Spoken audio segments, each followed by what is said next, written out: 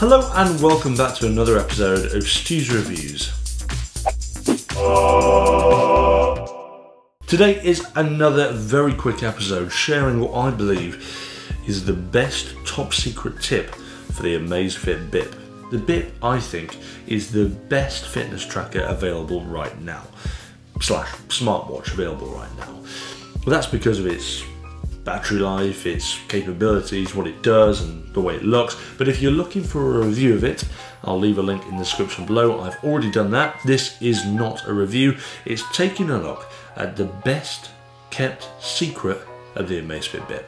Now, one of the biggest limitations of the Bip, I thought, was the amount of watch faces. And you can only pick from maybe 12 different watch faces, which is a bit miserable and eventually you'll get bored of them. I discovered a way to install literally thousands of watch faces, and that is using both an Android and an iPhone. So let's take a look at that. Now on the iPhone, it's very straightforward. All you have to do is download this application called Amaztools. Now if I pop in there, oh, you can already see the custom face that I've installed, but let's go back to the beginning here. This is what it looks like. It gives you an idea about your activity, but this is just another way of connecting with the Amazfit Bip. Now, that doesn't mean it replaces the MeFit app, which it works with. This is just an extra application. Now, what I can do here at the very bottom is browse. This is where I can search all of the available watch faces. Now, at the moment, it's just showing me random ones. We've got a Resident Evil inspired one here. We've got, I don't know, quite a colourful, simple style one there. What else have we got? God.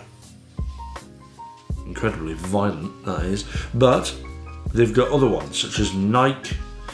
I think they've had Pikachu ones in here, but literally there are thousands. Now you can search by the most downloaded as well. This shows you potentially the most popular, such as this Mickey Mouse one. Now, all you do to install this face is tap it, tap download, and it downloads into your downloads at the bottom. So by going into there, we can now see all the faces I've downloaded. For example, the Mickey Step Date Battery one. By tapping on it, I can tap install, and then what it does, if we put this next to the watch, all it does is update the resources, takes a few seconds, and there we go. It's on there, ready to go. So that is so simple, and I cannot believe that I've not realised I could do this before. And not only that, if you can't find the exact one that you would like in this app, there are a whole archive of watch faces available online.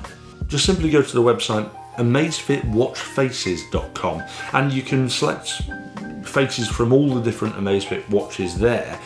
But this is a massive community archive of loads of faces developed by people. And to install those, you just need to download the file, add it into your iCloud drive, and then what you do, you go to More, Install Custom File, and then you can see here in my iCloud drive, I've added a bunch of different faces. So for example, I can tap something like Game Boy, and although it doesn't give me a preview, which is a bit annoying, I can tap Install, and it still installs that watch face like this.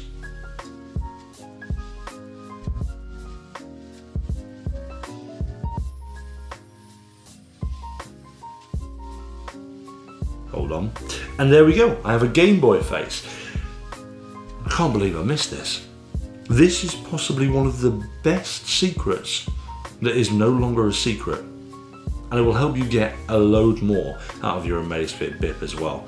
Now, if you have an Android device, the process is pretty much very similar, but you download a different application called, what's it called?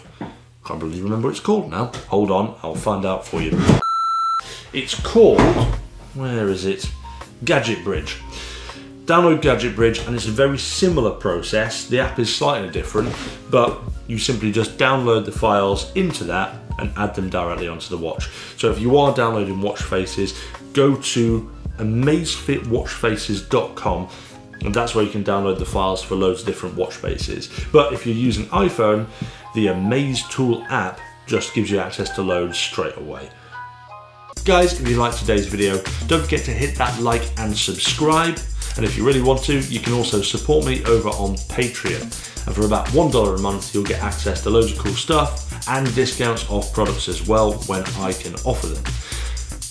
And I'll see you back for another episode of Stu's Reviews soon.